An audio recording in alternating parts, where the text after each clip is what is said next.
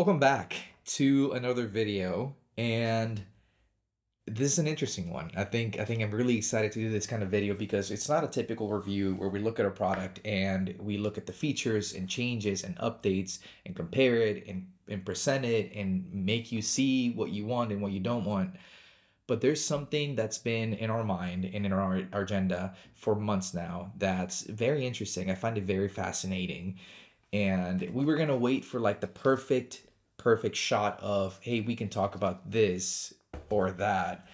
But problem is that it's changing so often and changing so fast that I feel like we can talk about it now and cover what we have, and yet 6 months from now or maybe a year from now it will be completely different. So might as well just do it and have some fun with it. What do you think? What are we talking about? Artificial intelligence. Oh, great. It's something that, everyone's doing it. It's becoming something that's present in everyone's lives. And we've seen the movies. You kind of hope that it doesn't turn out like the movies did. Um, but there's a few things that I realized that this could be something practical, beneficial, not a substitution, but an addition to someone's life that can improve their productivity, their organization, maybe help with anxiety and stress, and just overall mental state that maybe you haven't thought about. Yeah. Yeah, and I think it's important, like, before we jump into the content, artificial intelligence is like a massive, that's Very a broad. that's a Yeah. very overarching, broad term, right? But there are certain ways that you can access bits and pieces of AI, like large language models, Right. from your smartphone. And there are certain ways that, like, some people are probably using them on a daily basis now, but there might be certain use cases that maybe you haven't thought of that, like David said, can actually like enhance your day-to-day life by just getting a little bit more creative about it. So Yeah. yeah, I think spending some time to talk about that is pretty cool. Now, to be fair, we do have 3 phone reviews in the pipe. Oh yeah, no, that's not stopping at So all. the phone Yeah. reviews are coming, but we just wanted to make a little bit of a fun video here, and Yeah. maybe we'll help improve your life in some way outside of a product review. Let's give it a shot. Let's do it. So let's dive right in. And like I just mentioned, AI is like a big thing. Yep. So we're going to focus on like the easiest way for you to access powerful tools on even something like your smartphone. So we're going to go with examples like, let's say you're going to be using ChatGPT, or Right. let's say you're going to be using Google Gemini, right? Whether you have an iPhone or an Android device, there are apps that you can download on both of those devices for either, Right. right? Absolutely. ChatGPT or Google Gemini, right? So with that being said, let's start with the first one, help with grocery shopping.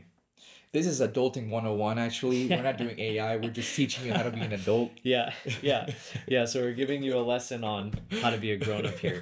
But yeah, no, you can actually use language models like ChatGPT or Google Gemini to kind of streamline your grocery shopping process. And as someone who, like myself, for example, I like to spend a lot of time in the gym. And because of that, I try to always keep an eye on like what I'm eating. Having something like that to help you with grocery shopping can actually be super helpful. So you can literally open up either and you can just start typing in terms of like, you can get as specific as to which grocery store you're going shopping at. Oh yeah. Walmart, Costco, Sam's Club, Target. You can set a budget. You can set like a dietary goal, maybe high protein, maybe high carbs, Right. maybe keto, maybe paleo, something like that. You can set the amount of people that you're shopping for, maybe how much food you want to buy for 1 week or 2 Right. weeks or something like that based on budget. And you can ask it to give you recommendations on what to buy from the grocery store. Yeah. And it can put everything together from like stuff to buy maybe for breakfast to snacks to lunch to dinner. Like it can plan everything out for you, keep you under or at least close to that budget. And you can go into a grocery store with like peace of mind on what to buy. And I think it's such a beneficial tool just because as someone that wants to think about everything, having something less to think about, it's super helpful just because it allows you to have some room in your brain to just think about something else. Yeah. But it is very straightforward. Like Arian said, it tells you what to do. It tells you not only what to buy, but hey, day 1, this is what you're gonna have for breakfast. Day 2, this is what you're gonna have for lunch. It tells you every single step along the way. And of course, you don't have to stick to the plan like it tells you, but it's a great reference. So at least it gets you started to, Yep. hey, I have something to do. I Yeah. have something to go with. Yeah, it's a really solid foundation. And in my case, right, like most times, the amount of time it's going to take me to type out like a grocery list or something, Right. you could probably just type out a prompt and let it know where you're going, what your budget is, if you're shopping for yourself or other people, Right. and what your nutrition goals are, and then boom, it can spit it out within a couple of seconds. Oh, and I forgot to mention, everything that we're telling you that you can do on this video Right. is accessible with like a free plan. Right. Yeah. So Right. whether you're using either of those like AI tools, you don't necessarily have to pay to have access to do stuff like this. Yeah.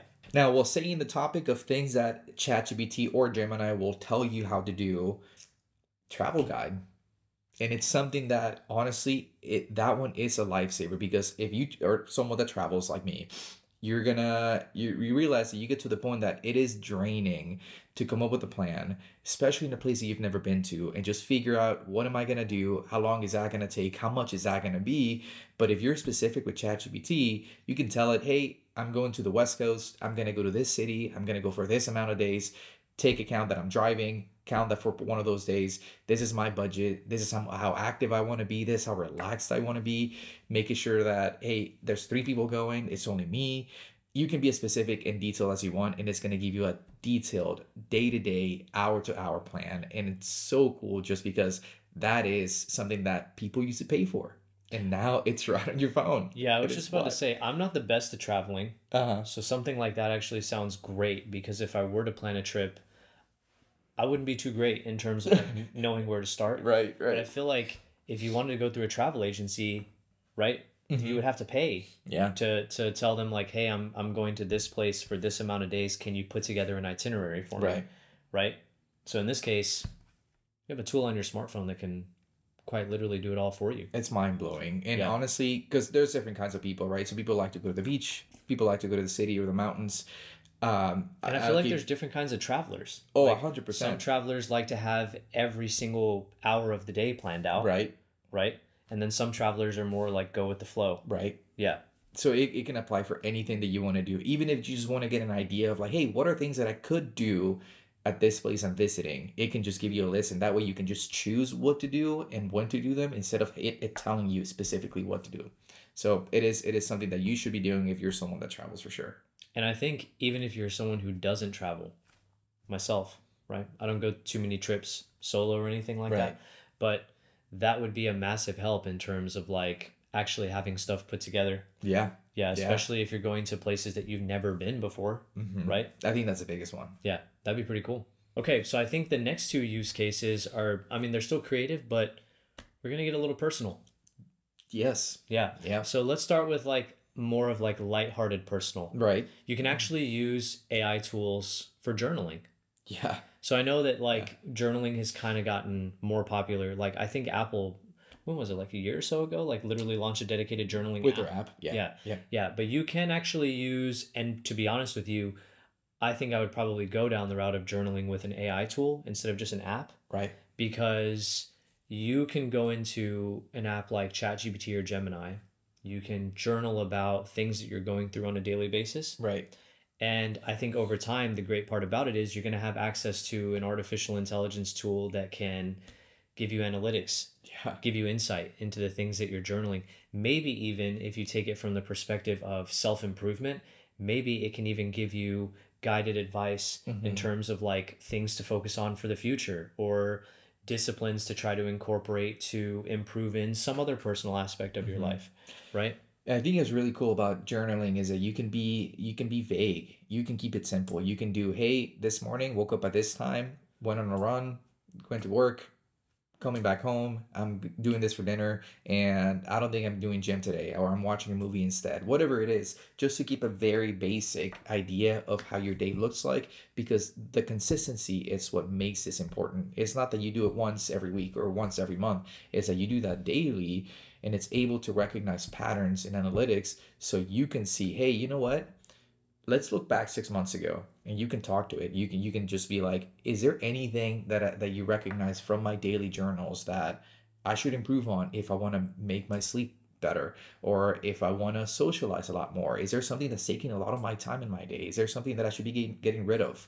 And if I'm being quite frank with you, journaling is not something that I even thought about doing a year or two ago.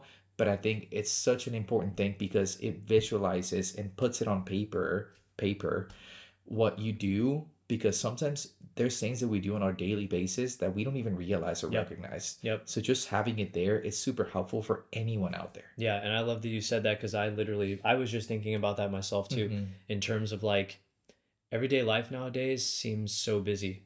Very. And it's so easy to just get caught up in the daily grind of everyday life that like we don't stop to look internally. Hmm. You know what I mean? And like focus on ourselves from an emotional and from a mental perspective, right? And journaling consistently, especially with a tool that can analyze the things that you've been talking about and can go far back and Right. tell you what you did 6 months ago, 1 year ago, without you having to flip through a bunch of pages Hmm. and reanalyze. It's so great for you to be able to just do something like that and take a look back and be like, wow, look at how much I actually accomplished over the last 6 months, even though the last 6 months in my mind have been a blur. Yeah. Yeah. It can feel like a blink Yeah. for sure. Yeah. And I think it even applies to even some smaller practices too. Like if you're going to the gym and you want to kind of keep track of your progress, Mhm. if you're journaling about that over time, maybe 6 months down the line, you feel like you haven't made a lot of progress from like a fitness or physical perspective, but then you can ask it to reflect over the last 6 months and it can tell you like, hey, 6 months ago, this is the weight you were moving. And now 6 months later, this is the weight you were moving. And you were at this weight earlier. And now you weigh this much now with like the changes that you've made and stuff Mhm. like that. And I think it can really help turn inward for your emotions, which I think is really important. And at the same time, help you realize some of the things that you're accomplishing in time frames. Oh, that makes a big difference. Yeah. And now we're going to get a little deeper because while it is great to journal everything, there's things that as humans, and this is something that's just, let's be honest here, everyone goes through things, whether Yeah. they're incredibly hard or just difficult or a hiccup in life, whatever it may be, there's things that happen that can shape us into different ways and put us in a path where maybe it's not where we're supposed to be going. Yeah. And the thing about artificial intelligence is that you can use something like this to incredibly change your life in a good way, in a positive way. One of those ways is to let it be your therapist. And I know it sounds weird just because, I mean, think about it this way. If you talk to someone in the older generation, a therapist is only for people that have big issues, mental issues, and it's not something for the regular person. But nowadays, most people recognize and agree that having a therapist is a good thing just because Yeah. it helps you with your mental state and health.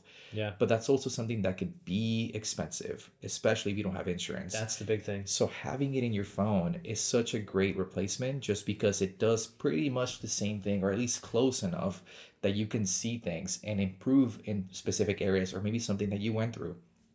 For Yep. example, you can use it in a way of, hey, you can talk to it and just say, hey, I just went through something in my life and I'm about to explain it to you. And it's going to be a long story. And I'll go from the beginning to the end. And at the end, I want you to act as my therapist and look at patterns, look at specific trends and things of my personality, of how I reacted or how I took it, and give me bullet points and summarize it so I can see that visually, but also give me things to improve on. Give me things of, hey, maybe you should be doing this instead to get rid of that specific thing that happened, or focus on this positive thing so you don't focus only on the negative. Yeah. The applications are crazy, but it's something that we just, if we're real, everyone can benefit from. Yeah. And I think it's important to mention that, like, obviously, a tool like this is not like a licensed therapist, Right. nor like is it supposed to give you any, like, it's not certified It's to sort of give you yeah. any kind of like medical advice.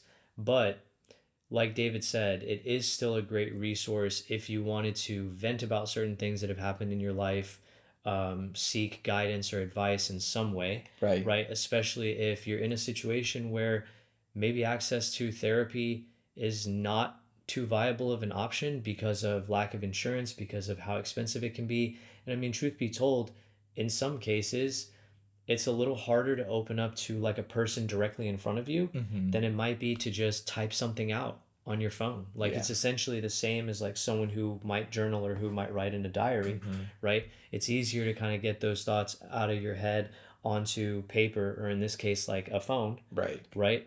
But you have something that is so vast in knowledge, Yeah. like a large language model that might be able to kind of help guide you and give you some sort of advice in terms of improvement, or at the very least, like be there to listen and to kind of validate your thoughts and your feelings. Yeah. But yeah, it was important to know that obviously like it's not going to replace or like act Right. as a literal psychologist or like a therapist, but it's still something great that you can kind of immediately jump into your phone and potentially Yeah. seek out some help with. Yeah. Yeah.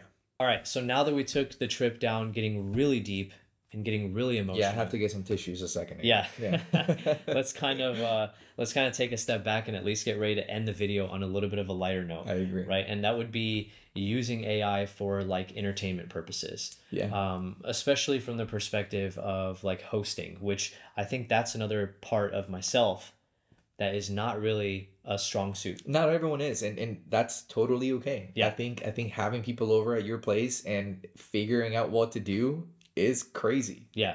Yeah. So let's say, and I mean, like, we have friends in common that were like, that are really good hosters. Oh, yeah. Like, we'd go to their place and like, they were just naturals at it in Yeah. terms of like having the food picked out, having the game picked out, like activities to do throughout the course of the night and stuff, drinks and food and stuff like that.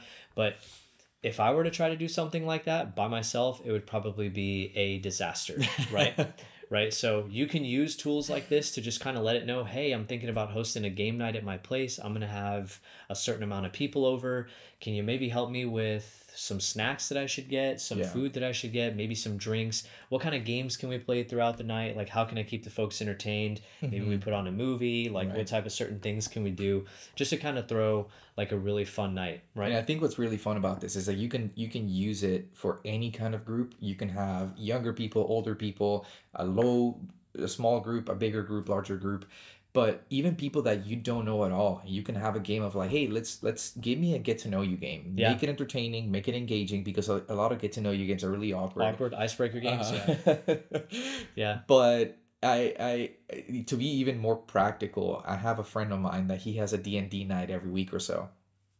And what he does with ChatGPT is that he creates side quests. Oh, see, that's cool. So you can Yeah. be very specific, even with people that you've known for years, just because it helps you create an environment and just be creative with the games that you're playing and just go with that. And Yeah. it's super cool. Yeah, that's actually pretty. I didn't even think of something like that. Yeah. Yeah. Yeah. So that from that perspective, that would actually be super cool. But if you're more so like in my boat, where like the idea of just hosting a party in general Yeah. sounds like an absolute disaster, then yeah, you could literally plan something right on your phone. But, we could keep going. There's so many things that we can do and talk about when it comes to practical things with AI. But let us know what you think. Let us know if there's something that you use AI for that, hey, maybe we didn't think of. Maybe there's something that you feel like could be beneficial for someone else that we didn't talk about in the video. Drop Yeah. it in the comments. Just let us know. AI is so vast and so broad that it's hard to kind of encompass it in one video. But if you do want to see more AI content in the future, please let us know, whether it's, image generation, video generation, copyright issues, and even something like maybe the moral line of content creation with artificial intelligence. There's so many topics that we can talk about, and it is very fascinating. It's very interesting. And I think it's great that we talk about it just because it's happening more and more in our daily lives.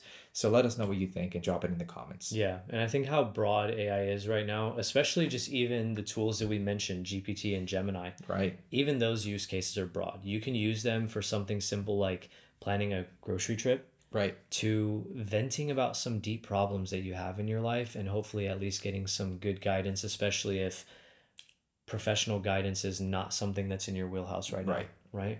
So like David said, if you use AI tools for any other types of reasons that you feel would be beneficial to a lot of people, let us know in the comments. And of course, like I said at the beginning of the video, we do have like 3 phone reviews in the pipe right now. Yep. Lots of other stuff coming, but we thought this one would be a nice little change of pace and hopefully something that can improve a lot of people's lives. Agreed. So if you feel like this can improve someone's life in your life, maybe share it with them. Like, Yeah, maybe subscribe if you're new. We're almost to 40,000 subs. only because of you. Yeah, yeah. So thank you so much for watching. Take care of yourself. Till the and, next one. We'll see you next time. Peace.